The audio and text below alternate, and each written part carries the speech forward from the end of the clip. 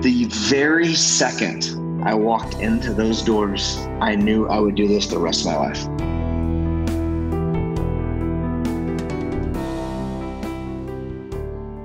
Hello, what's happening, and welcome. This is Whistlekick Martial Arts Radio, episode 538, with today's guest, Professor Mark Redding.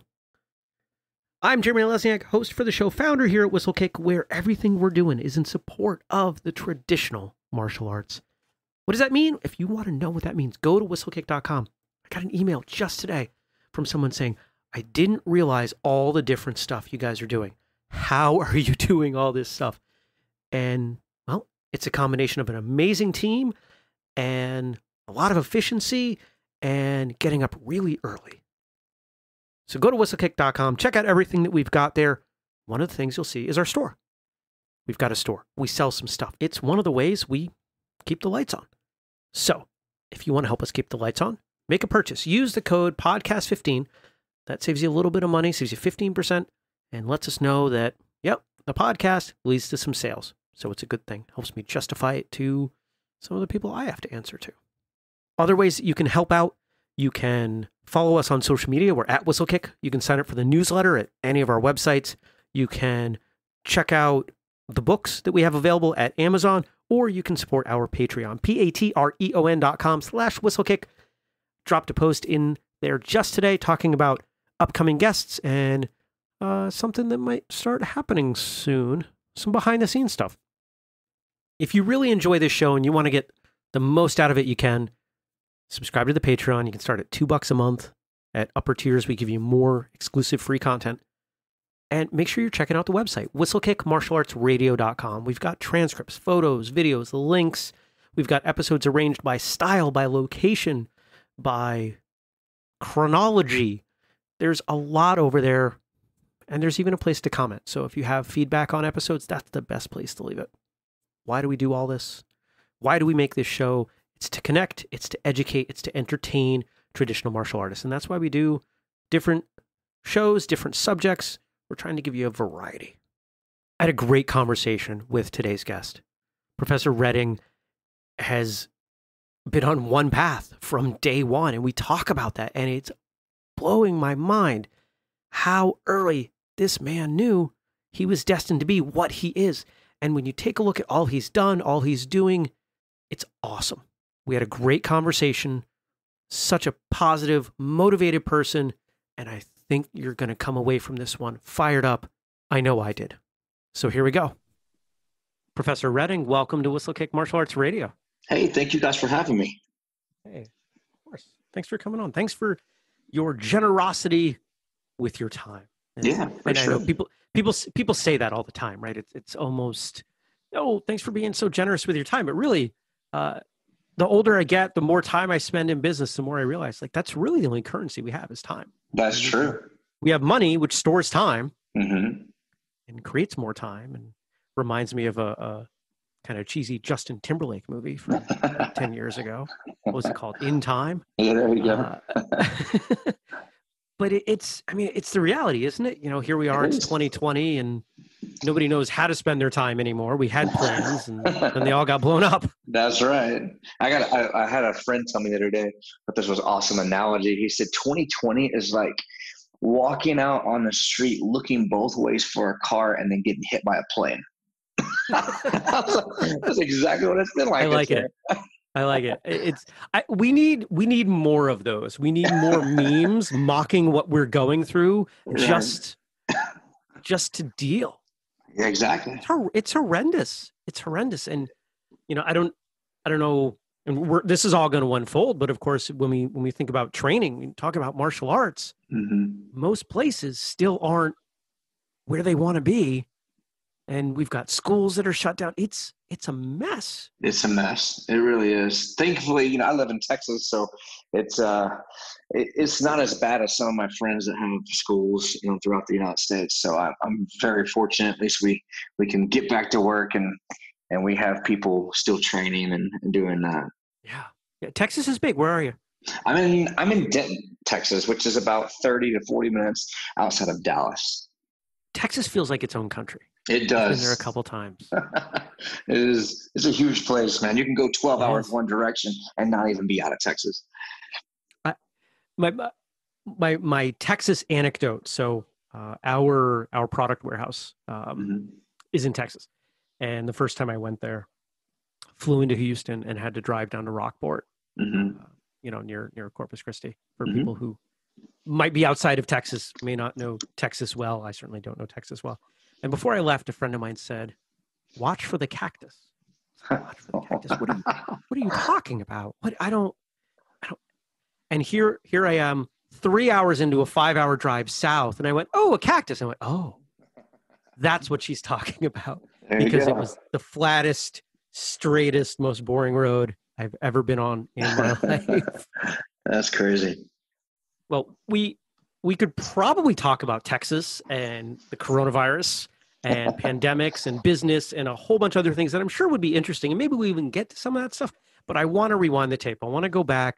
It's a martial arts show. You're a martial artist. At some point, you became a martial artist. So what was that 0 point for you? Okay, so this is a crazy story, but it's one that is all true. So I'll start you at the beginning and let I you love know. crazy stories, and the truest ones are always the craziest. Okay, so here's how it played out.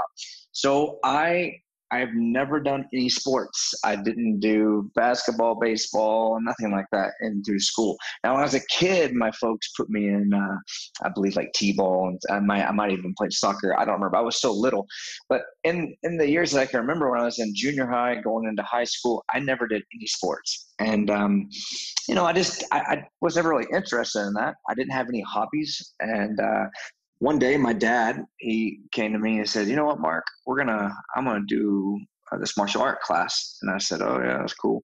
And I was like 13 at the time.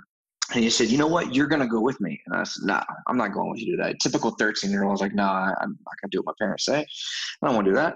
And he said, "No, you need to come with me and go to this class and just see what you think about it." And I was like, "All right, whatever." So I load up in the car with him and I go to his karate class, and it was Shorin-ryu karate is what he was doing.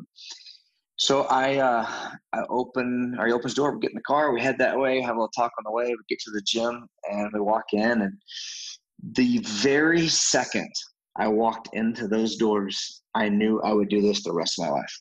I was 13 at that point. I just turned 43 last week, and I have, in a nutshell, I've run my own business. I opened my own school at 19. I never went to college. Like I said, the moment I walked in, I saw that. I was like, "This is it. This is what I'm going to do.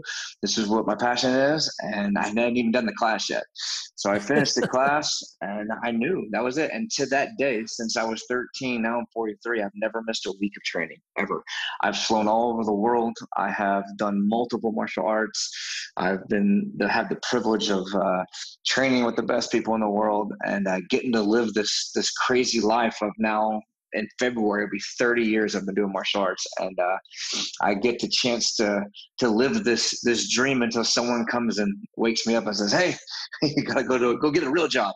So I'm super fortunate, to say the least. There are a few things we're going to go back and unpack there. Okay, All right. first off, wow. All right, that feeling. Mm-hmm. Now, I've felt that feeling on things. I did, I started training when I was too young to remember feelings, so I can't say that I had that. So I can't empathize there.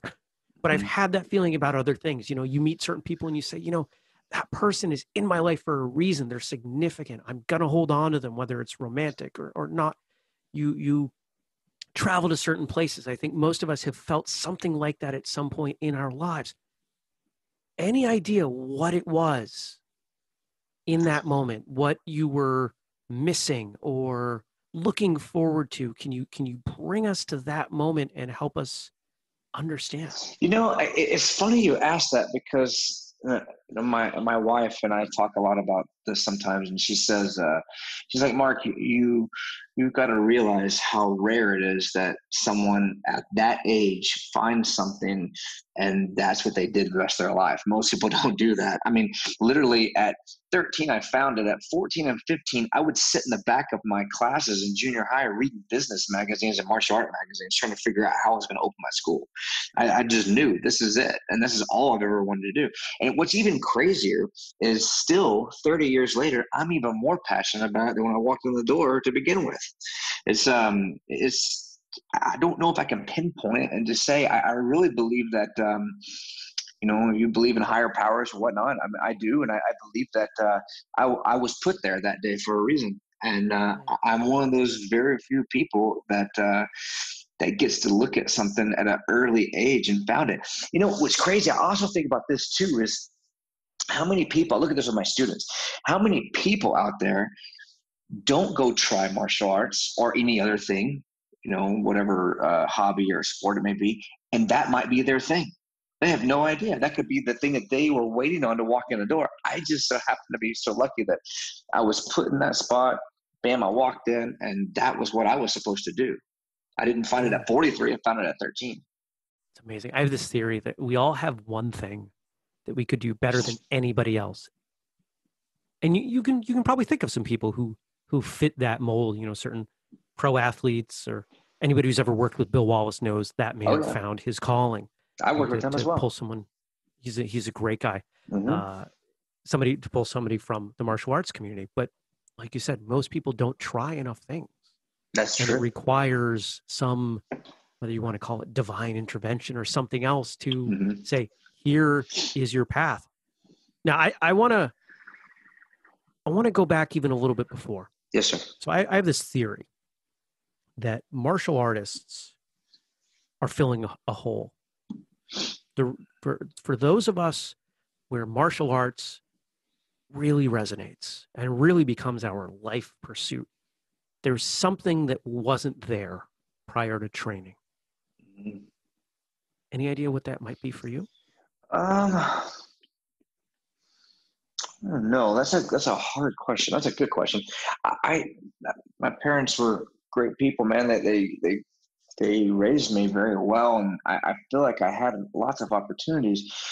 But if you say you're asking something, if I was missing something or not, I don't know if it was that so much as that whenever I'd walk into the room and just the concept of the idea of knowing that, wow, man, I can actually learn a way to defend myself, a way that I can have my mind actively be pursued on something positive, which I think a lot of people miss that when they look at martial arts these days, because nothing against MMA and all these other awesome, amazing arts, but when people walk in the door, they don't realize that this is a positive influence on so many people around you and yourself, and it could be lots of things you could get into that are not that way. But this is something that the longer you do it, the more you start to see, wow, man, this has kept me out of a lot of trouble, Yeah.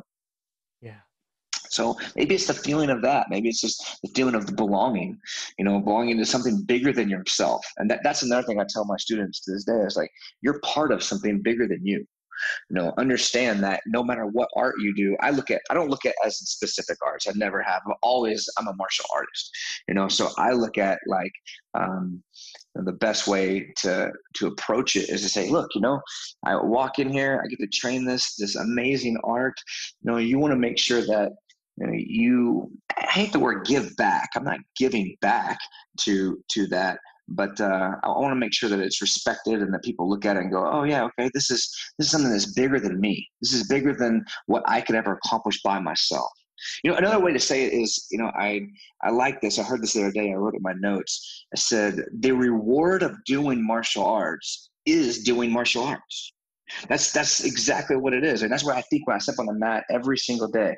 I'm like, this is my reward of doing this. I can do the martial arts. It's kind of meta. It is, man. You can unpack that a lot. And if you go, I'm avoiding going too deep on it because it's starting to make my brain hurt, but I can see there's a lot of depth there. But I tell you where I heard that I'll say, because I'm I thought this was Please. great. I like people I study all the time, but, and I'm really into music as well. I don't play music, but I like to listen to it in all different genres, just like I do martial arts. And actually, Dave Grohl from the Foo Fighters said that. And he Yeah. wasn't talking about martial arts. He was talking about drumming. Okay. And he was just saying, like, if you want to be really good, he goes, suck, be okay with sucking, get in a garage, get your instruments and suck for a really long time, but be okay that you're doing music. And I thought this is the same thing as martial arts, man. Yeah. People walk in the door and they want to be black belts, they want to do this, but what I try to tell the students after I listen to that, I was like, man, be okay sucking. You're going to suck. We all suck when you first start. But that's the fun part of the process, because you are doing the martial art. That's the reward of sucking. You get a chance to do something amazing. And all of us can do it, no matter what your skill level, no matter what your color, no matter how much money you make, no matter how tall you are, whatever. Everyone can do martial arts. And that's the reward. Yeah. Yeah. Dave Grohl, despite, I have an appreciation for Nirvana. I have an appreciation for the Foo Fighters. I like Dave Grohl. I would not call myself a fan, but I wanted to get this quote, and here it is. Musicians should go to a yard sale and buy an old drum set and get in the garage and just suck, and get their friends to come in and they'll suck too. And then they'll start playing and they'll have the best time they've ever had in their lives. And all of a sudden they'll become Nirvana, because that's exactly what happened with Nirvana. Dude, a bunch of guys that had some old instruments. That is exactly the interview I watched. I watched him talking about it, and he's right. And I thought about that same thing. I mean, don't get me wrong. I'm not trying to say, oh yeah, Dave Grohl's a huge rock star.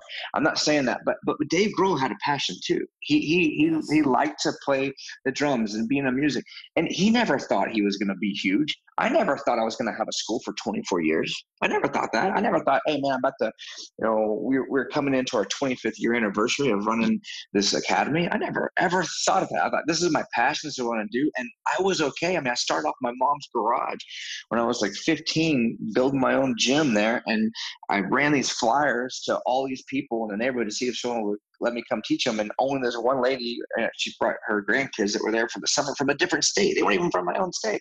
And that's where I started at. And I was like, this is amazing. I didn't care. I was just so happy someone wanted me to teach them.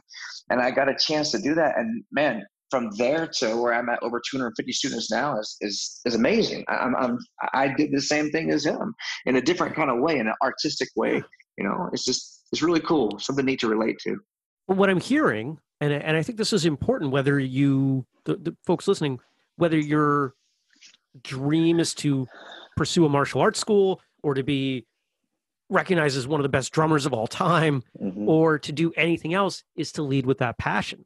Because in order to get great, you have to suck first. You do. And if you don't enjoy the process, you're not going to make it past the part of sucking. You are 100% correct. And I want to add something to this too, because I was talking to a friend of mine the other day on the phone, and he's just starting his school. And I asked for a couple of bits of advice, and he goes, Mark, what's some advice? Everybody wants this one thing. Oh, Mark, what is this that you could do that can help me be successful? And I said, you know what, man? In my opinion, what people want is they want your passion. When someone walks in my door, they say they may want a black belt. They may say they want to learn how to fight and defend themselves, good in shape, whatever. And those are all things that are valid and people want. But at the end of the day, I believe it's people want what I feel about this martial art. Like, why am I so excited about it after 30 years? People are missing that in their lives. And you know what? Everyone can have that. It doesn't matter if you are a world champion, if you are beating everybody in class, if you're not getting beat, if you're getting beat by everybody in class, you can still have passion. No one can take that from you. Why do people go to concerts? Absolutely. You can listen to a more accurate, better sounding recording of the same music at home. That's right. And you don't have to spend any money, and you don't have to bump into people and spend 4 hours getting out of the parking garage, but you won't be around the passion. That's right. The energy is so important, man. I mean, you can feel that in the martial arts for sure, because it's such a personal thing with someone that you're training with. So that passion is what led you in the back of the classroom at 15 years old to start reading business magazines. Absolutely. Oh, Absolutely. magazines. Man, I read so many books. I books and magazines. I'd read so much on Zig Ziglar. I read a lot on Brian Tracy. I read a lot on Tom Hopkins. I read a lot on Anthony, who's his name's slipping my mind right now. I read a lot on different people that would put in kind of like I'm a type of person that I like to see it in kind of laid out in front of me, so I could pick and choose what would work for me. I don't like to take everyone's idea and say, hey, I want to take that and I'm going to go off and copy this person. I want to see what they did and then pick and choose what I want out of it and go to the next thing. And that's exactly how I did my career in martial arts. I have black belts in 6 different arts that I've trained in and done, and I've picked what I want out of each of them, and then I go on to the next thing, which is what I think you're supposed to do. And I say next thing, I don't mean quit that. I still practice all the arts I'm black belt in, but along the way I never thought of like, oh, I'm gonna get black belt in this, black belt in that. I thought, I want the information. Show me this information. How can I get that? Where did this come from? What book can you suggest to me that I could read that I get one little piece of that information that I can apply to what I'm doing, whether it be my business, whether it be my martial arts or whatnot. So that's kind of where I started with it. And I've always been an avid note taker. I believe in writing down your goals, writing down, and it's taken it a step further. I'll tell you this is a little bit on a sidetrack, but before I started teaching full time, I had my school, but I was working a couple jobs because I didn't have enough students to be able to do it full time. So I'd work a few jobs.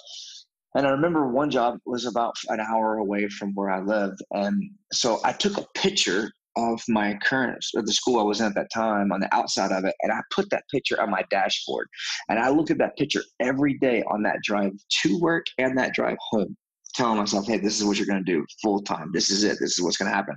And man, it became a reality. It's not something I just thought, oh, I'm going to do this. I wrote notes on it.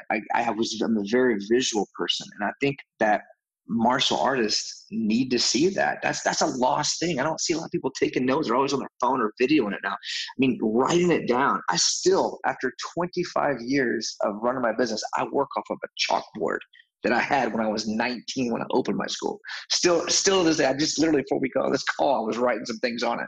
Still, and I think that's what I think that's a lot of the part of my success is that I've been able to work from that kind of a format. And I don't think a lot of people do that. With that also being said, though, I mean, I'm up here early. Yesterday, I was up here at 6 a.m. I left at 8 p.m. yesterday. I work a lot, but I love this. This is not work because this is my passion. This is what I get to do. I get to share this every single day. And I'm fortunate enough that people keep coming back to let me do that. So you started with Shorin-ryu, you said? I started with Shorin-ryu karate when I was 13. Okay. I got my black belt with that at 18. Yeah. Right. And I'll tell you a story about that too, real quick, if you don't mind. No. This is your episode. You drive the show. I'm happy to hang back and just chime in once in a while. I want to learn about you. I tell you, I was saying earlier in the interview, I couldn't think of the name. Anthony Robbins, Tony Robbins. I read a lot of his stuff too. I went to one of his seminars too, which was amazing. Super, super informative. But anyway, back to the, getting my black belt. My first black belt, I got when I was 18 years old. Okay. It was 1995. That's when I got my first black belt. And working my way up through the ranks when I was a kid, I thought, wow, that's what's going to happen. You're going to get the black belt and it's going to be some magical is going to happen. I'm going to have all this skill. And I remember getting my black belt and I went back to my girlfriend's house at that time. I remember sitting on her couch and I was like, that's it? That's all I got? I mean, well, what is this? And she was like, Mark, what are you so upset about? I said, I'm not really upset. I'm just kind of let down. She's like, what do you mean? What are you let down for? I said, I don't know. I was just expecting something different, And she was like, well, what are you going to do? I said, I'm going to go do some more. I'm going to find another art. I'm going to keep diving, keep going deeper and deeper. And I realized what I was feeling at that time was like the old adage says, you work, you get to this black belt level and you realize that, oh man, you really don't know anything. And that's exactly how I felt. And that's exactly how I feel today. After 30 years, I'm second-degree black belt in Brazilian Jiu-Jitsu. I'm an 8th-degree black belt in Kempo Karate. I am a first-degree black belt in Shorin-Ryu. I have instructorships in Thai boxing. I have a full instructorship in Jeet Kune Do. I've done a lot of things, but I honestly feel like I am a beginner. 100%. And I encourage people to come in. I love having my students who are constantly learning and getting better. And I want to learn from that. I want people to show me how to do that. I think that's a big thing, you know. I call it the white belt mentality. Absolutely. You know, for those who forgot what it was like, or, you know, maybe you were too young, or maybe you've been training the same thing for a long time. To me, there is no better feeling than stepping in with nothing but opportunity and no responsibility, no expectations. That's right. Because you can just learn so much. You just get to be a sponge. 30 years ago, though, 25 years ago, when you were in your first black belt, it was not common for people to just pick up and shift to a different art. Was that something that came It wasn't through your instructor, through your Shorin-Ryu instructor, or was that philosophy you'd read about? Where did that come in? I think that's funny you say that, because I think that was really common in that time. You gotta, and I tell my students this too, they don't realize, and I'm happy. I want to give my students more. It's like they're like my kids. I want to give them more than I ever had coming up. That's my number one thing whenever they are part of the academy. But they got to understand too, you know, 25 years ago, it was kind of looked bad upon to go train in their art. It was definitely looked bad upon if you went and train with a different school. Oh, forget about that, man. You're like, you know, breaking codes by going to do that. And I never had that mentality. My first instructor, he was always welcoming, saying, Mark, you know, go experiment here and go show this, or go learn this and come back and show what you learn. So I was lucky to have that at the beginning stages. And then honestly, I would say all my instructors, looking back on it, there's maybe a couple that didn't agree with me training at other places. But now, after all the years have passed, I mean, I think they understand why, and I also think that they do the same thing now, and that shows positive growth in the martial art, and people don't see where that came from, you know. I've always been an advocate of that. Another thing I want to tell people that are listening on the website or on the podcast is that some martial artists, and it seems to be more traditional side, and I can say that because I have black belts in traditional arts, that I came through that same lineup. But a lot of those people, you know, when they would teach you, I heard it myself. Students or other black belts in the class would say, Mark, you know, why are you wasting your time learning these other arts? You know, just stick with just this, because this is the best art. You know, I'm a seeker of knowledge, man. I have no one group of putting my eggs in one basket. And most people think that all I do is jiu-jitsu. I love jiu-jitsu. I think it's an amazing art, but that is not the best art, in my opinion. I think that there's not a best art. I think that they all have something very special. It'd be like asking me, Mark, which one of your kids is your favorite? Well, it changes day to day. It's the same thing with martial arts. You know, some days I don't want to do jiu-jitsu. Some days I want to do Filipino martial arts. Some days I want to come in and work on Kempo. Some days I want to do Thai boxing. I don't know. It just depends on what I feel like I want to work on at that time, because there's so much behind all those arts that you could study a lifetime doing that you would never pick it all up if you just picked one. And I have 5 or 6 that I play around with. So, you know, or that I'm lucky to be able to practice and learn in that art. As you were saying that, there was something that really struck me. You know, and this is so deep. It's so cliche. It's in all of the best worst martial arts movies. These claims that, you know, this style is best. Imagine someone saying this is the best hamburger ever. That's right. And never having eaten another hamburger. Yeah, I agree. This is the best car. How many cars have you driven? Well, this is my first car. It's ludicrous. It is. It's insane. You would never do that. It's irrelevant. Yeah. Because that's not the point. It's right? not. And it sounds like it was your recognition of that led you to go broader and try different things. Now, you said something that I really like, that you want to give your students more than you had. Absolutely. That's the number one thing. Talk to me about that. What does that mean to you? How does that manifest? Okay, so let me kind of dial back a little bit and say, like, when I started in my mom's garage. Okay, and I built this, group of people that I was training, and then my dad made a comment to me one time when I was a kid. I was already a black belt. I graduated the year I graduated high school. I got my black belt, and he made a comment to me. He said, "Mark, my job as a parent is to make sure that you are on the path you need to be to what you want to do for your life." And he's like, "What do you want to do?" I said, "I want to teach martial arts. That's it." And he's like, "Okay," and he's self-employed as well, so he understood, that kind of mindset. So I didn't get that those parents are like, "You're crazy, I can't believe you would do that." But anyway, he guided me. He's like, "Look, let me help you get started with this." So he helped me get a place and get everything set up to start teaching my classes. I had other jobs to run it, but he helped me get this school going, and then to feed this passion. So I came from a garage, and then I went to 3 different schools, and then I ended up buying my own place 10 years ago. All right.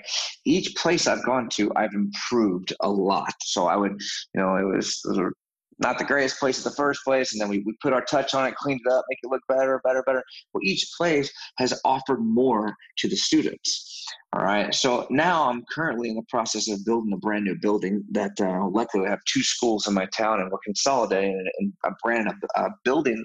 I'm building a building from scratch.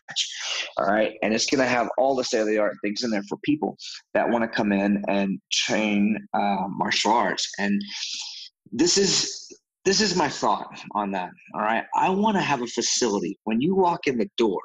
At the same time, you have Filipino martial arts teaching. Same time, judo's going on. Same time, jiu-jitsu's going on. Same time, karate's going on. Same time, people are lifting weights. Same time, people are training on the training apparatus on the side. Same time, people are studying the martial arts in the library. Same time, people are doing private lessons. I want all of this going on at the same time. I want my students, I don't think it's anywhere in the world. I don't think anybody has it. I've never seen it. I've traveled all over the place. I want my students to walk into a facility like that and go, wow, this is a university. This is someplace I can come and learn. That is the ultimate gift I can give back to all my students. And I don't think they even see it yet, but it's coming. I'm going to have that soon, and they'll be able to look at that and go, wow, I had an amazing experience one time with the martial arts. Not so much for me. I don't need someone to thank me. I just want them to look back on martial arts and go, man, I went to a martial arts school that I was fortunate to be able to experience all these arts as a whole. That sounds phenomenal. And let me know when it's up and running, because I'm going to move in. Man, come on. And that's another thing. We'll have dorm rooms in the place. So my plan is to have it done by the end of next year, in the fall of next year. And but that's it. People can travel in and see and teach a seminar on what they want and have a place to stay at the gym while they're there over that time. It's kind of like a residency. And that to me is like the ultimate thing I could give back to martial arts from what it's given me. Powerful. Yeah, Powerful. That's the plan. What comes up for you emotionally when you talk about that? Talk about what? Just this idea of investing so much and creating something so unique.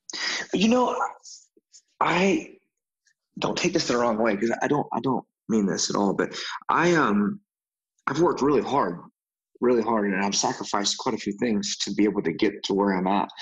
And I've put martial arts first in times when I shouldn't have, clearly. It is the only thing I've ever wanted to do, period. So when you ask me like what that feels like to do something like that, is it is emotional. It's very emotional to me, because I have such a deep love for martial arts, and I want everyone to be able to experience that. And not just that, I want to leave a legacy behind that there's a place for people to go, the people that can continue to run that or to continue to experience that even when I'm past, because really it's given me so much. It's given me mindset. It's given me health. It's given me family. It's given me so many things that I could never give it back. I could never give back enough to any martial art that I've practiced that it's given me. And to be able to share that with someone else, to get them to have a glimpse of that, man, that's the ultimate gift I think I could give to somebody. I get it. Well, believe me, I get it.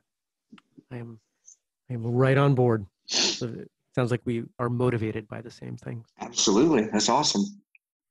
What does your school look like now? If that's the evolution, Mhm. what's going on currently? Okay, so currently we have two schools and they are 5 minutes apart. And I get a lot of people ask me questions. Why do you have two schools that are 5 minutes apart? Wouldn't you want to spread them out across town?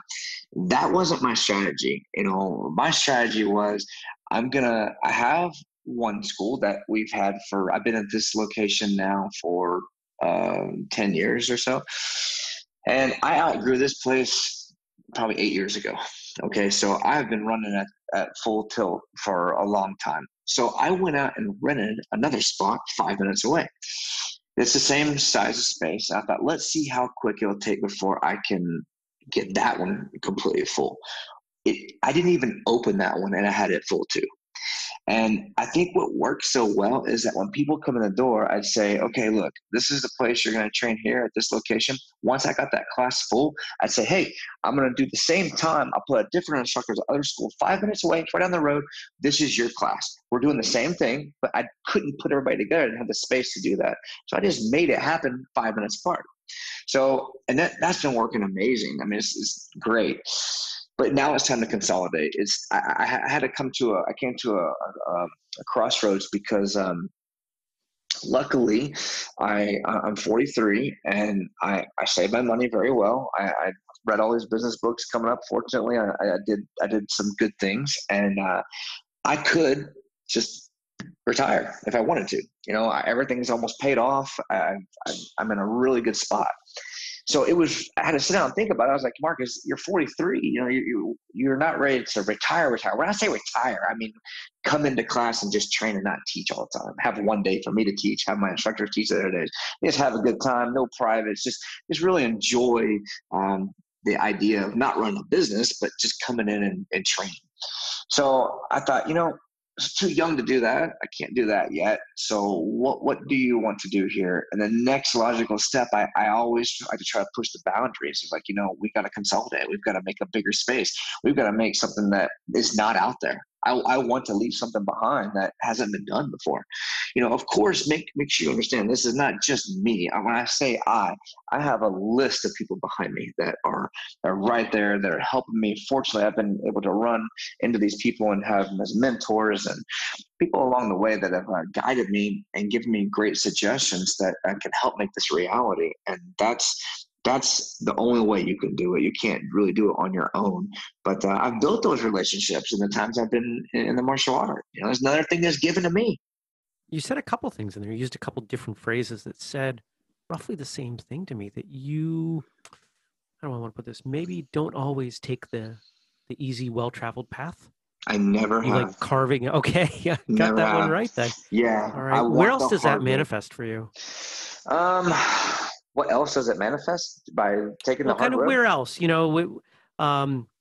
For example, I've spent a total of 6 months in my professional career working full-time for someone else. I've always had my own businesses. That's certainly not the easiest thing to do. When we started Whistlekick, when you look at everything that's gone into that, certainly wasn't the easiest business that I could have started. Yeah. And so on and so forth. I like to carve out my own way, and it sounds like you do that too.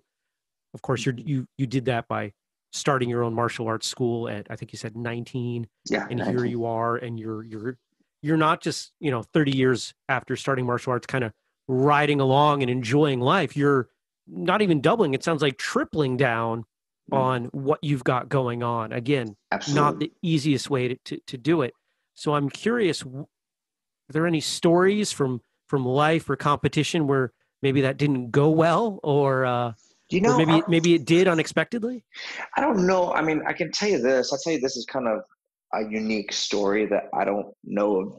Many people have done this, but when I wanted to learn jiu-jitsu and jeet kune do, I went to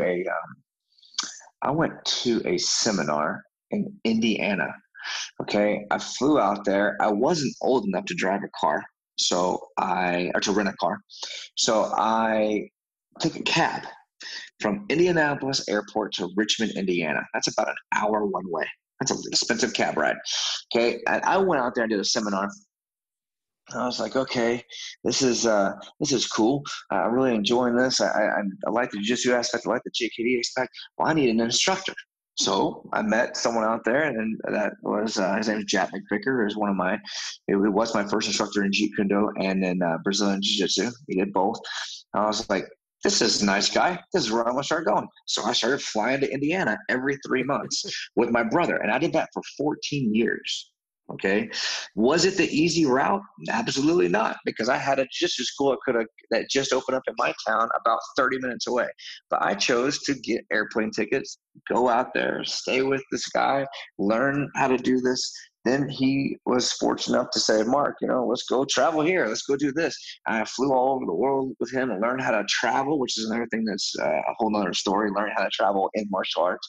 But anyway, I did all that, and it was definitely not the easiest route, but I would not take that back for anything. It shaped me to who I am to this day. I've made some amazing friends that I still talk to over 20 years. I've known them and trained with them and built these friendships and bonds that you couldn't have ever told me that, hey, Mark, if you can go back, I'll put you over here and you can train with this guy and get you to a higher level or a belt faster versus what you went through. Because that was, it's an amazing experience. Hard way, but I believe sometimes, man, sometimes those hard routes that you take are not only meant to be, but I also believe that, they are the most rewarding. I get it. Yeah. Everything we've talked about today has been really positive and uplifting, and maybe not the easiest way forward, but it's been pretty remarkable. It is not, but you know why it makes it that way is because of passion. That's it. Right. The passion makes everything worthwhile.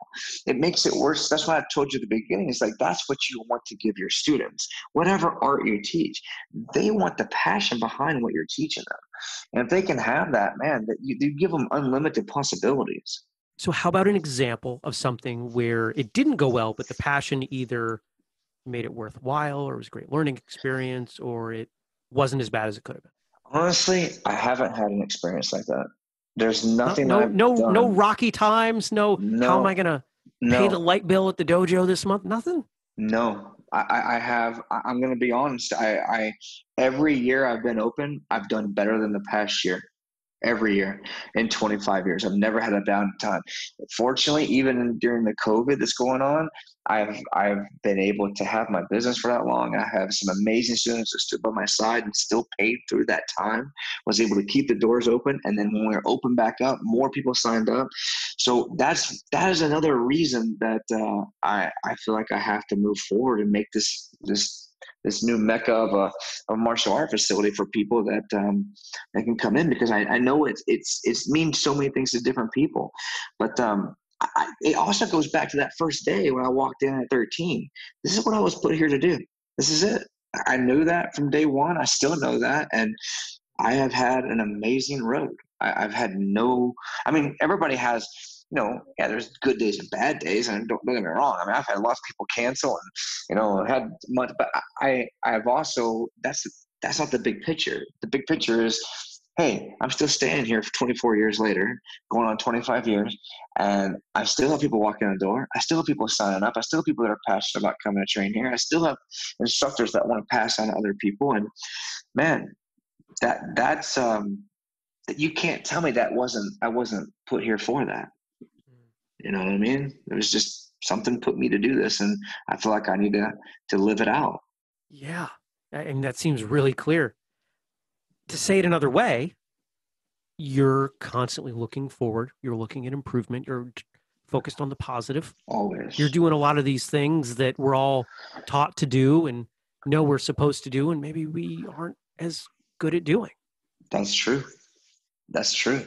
It is, man. Life is about learning, and you as a martial artist, and we as martial artists are fortunate that we are in an art that we can always learn in.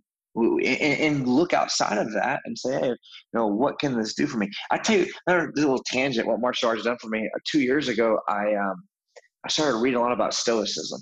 Okay. I was like, I want to learn about this. So I started reading all these different books. And I was like, man, this is amazing. You know what I'm going to do? I'm going to fly to Europe and I'm going to go do a stoicism workshop in middle of London is where I went. And I talked to my wife. I was like, this is what we're going to do. She's like, Mark, you are crazy.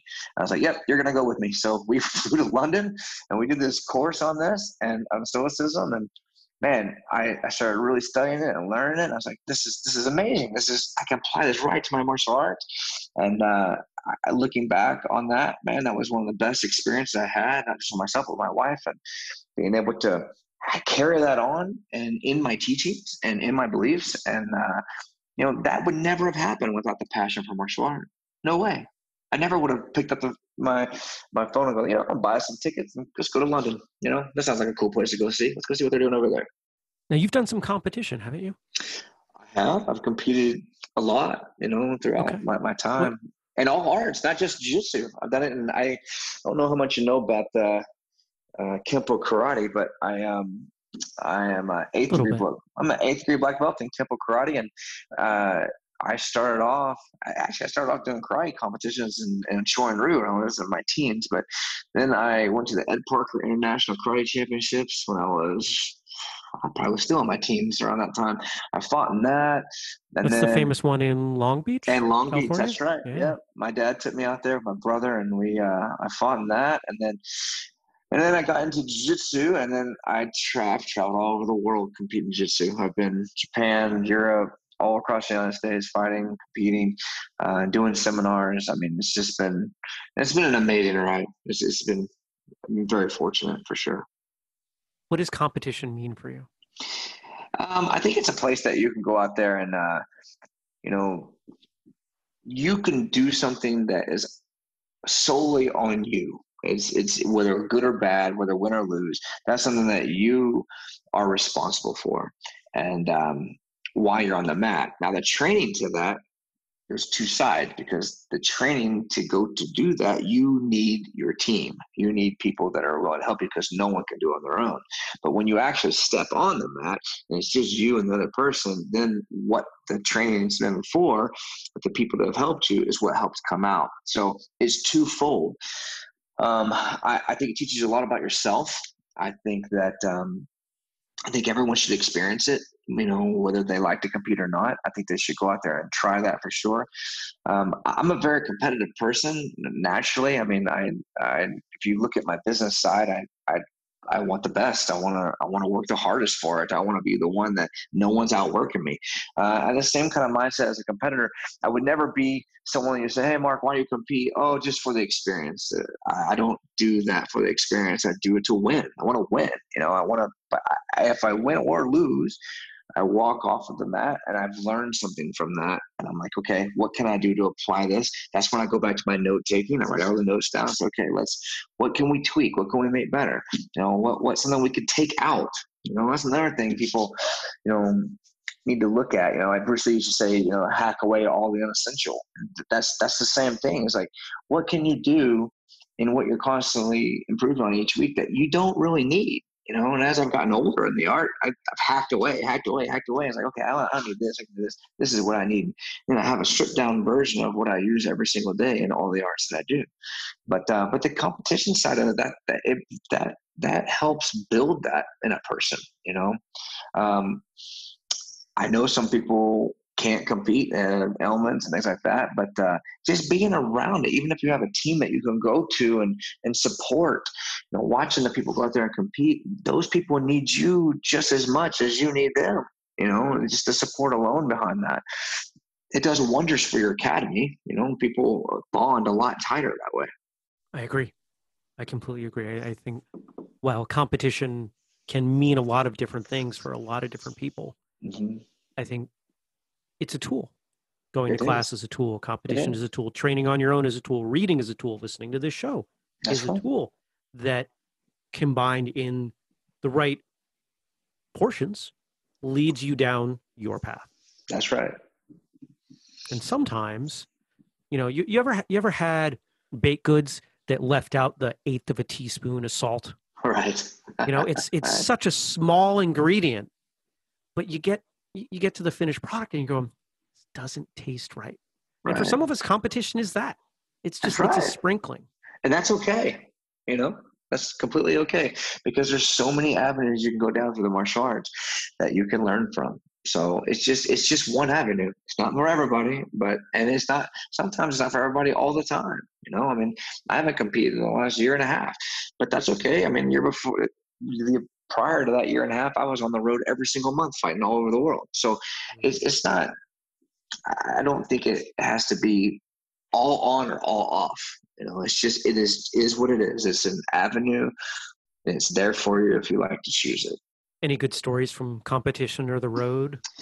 Oh man, a lot That you of can things share? happen. Yeah, um, you know, I don't know. I mean, there's always cool things. I can tell you this though. Okay, people that are competitors, I guarantee it, most of them don't remember the medal they won or the person they competed against. What they remember is, if you say, like myself, you can say, Mark, you fought in Brazil. Yeah, I fought in Brazil 3 times. I can tell you about every single thing that happened on those 3 times I was there, but I can barely even remember who I fought. I don't even know. I mean, sometimes it comes in, but it's the experience of getting out there going, man, I've been all these different places that I can say I competed there, but man, this is what I got to do when I was there. Like I always wanted to fight in Rome. I thought it was the coolest thing. Like, man, it's like the Romans, you go over there, you fight over there. And I did that. I did that 2 years ago, and I did well in the tournament, but I don't talk about that. I talk about how cool Rome was when I got to see, all the things that were there from 2,000 years ago. How cool is that? They don't have that in Texas, so it's pretty awesome to be able to go and experience that and fight like a warrior and gladiator at that time. But they let you keep your clothes on, right? They let you keep them on. That's right. If anybody knows their history. That's right. Rock on. Well, this has been great. If people want to find you online, website, social media, I mean, I'm sure you perked up more than a few years talking about this temple of martial arts that you're building. How would people connect with you? Okay, so we have a website. It's reddingmartialarts.com, and my last name is spelled Reding. Okay, so it's reddingmartialarts.com, and it has both of my locations on there. It has a little bio and everything, and all of our schedules of classes. I don't have I don't really do Facebook. I have an Instagram page. It's RMA Jiu-Jitsu, and you can go on and check it out from there. We have it's not really Facebook, but you can access it through Facebook. It's a Redding. You just type in Redding Martial Arts on Facebook, and it'll pull up and it'll show you, what we each week say what's going on of the classes and pictures and whatnot, stuff like that. But the best way to really have all my contact information is on our website, and you'll see all the things you need to see there. This is where I give you the opportunity to kind of close out. This is your episode, your story. We're talking about you. So what final words would you want to leave the listeners with today before we roll out to the outro that I'm going to record? I mean, it depends on what kind of listener is listening to this. So if most of the people sounds like to be martial artists, and I hope that my story, you can look at it and go, wow, man, this guy took his passion and he ran with that, and this is what he's done with it. So I think people, no matter what it is, and a lot of people in their life, they find their passion towards the end of their life, and they always have a really quick excuse to say, oh, I got kids, or oh, I'm married, or oh, I can't do that, it's too late, I'm too old. My advice to you is, like, if you look fortunate enough to find a passion like I found and feel so strongly about it, do something about it. Don't wait. Don't think you're too old, too young. I started my school when I was a white belt, in jiu-jitsu. And I heard it all the way along, oh, you're just a white belt, you're just a blue belt, you're just a purple belt, you're just a brown belt. And they don't want to talk anymore when you get your black belt. I feel like so many people let that go, and they say, oh, I can't do this, I can't do that. You can do that, and I'm proof that you can do it. And I never went to college. This is all I've ever set out and wanted to do. And I believe that a lot of people have that passion that's hidden in them. And if it's not martial arts, it's something else, but act on it. Life's short, and try to go out there and see what happens. And one last thing I'll say on this too, one of my instructors told me this one time, and I constantly and remind myself of it. He, when I was running my business, I had when I first started, I had to work at other places because I didn't have enough students to be able to do it on my own. And he would call me almost daily, at least a few times a week, and he would say, "Mark, you cannot wait for all the lights to turn green." And he is 100% correct on that. And that's why I would like to leave it with that. To whoever's listening, whatever passion or thought you have in your mind, do not wait for all the lights to turn green, because they're not going to. You got to make those decisions. Back at the intro, I promised you positive and I promised you motivated. And that's what we delivered. Man, talk about an upbeat guy who sees what the world has available, sees the opportunities.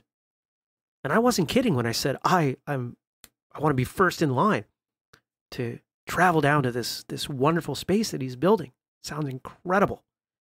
I love hearing about these unique and amazing, positive, wonderful opportunities, challenges, explorations of business and martial arts that are happening worldwide. We've heard about quite a few of them here on this show, and I hope we get to continue to hear about them. So thank you, Professor Redding. I appreciate you coming on the show and look forward to connecting with you in the future.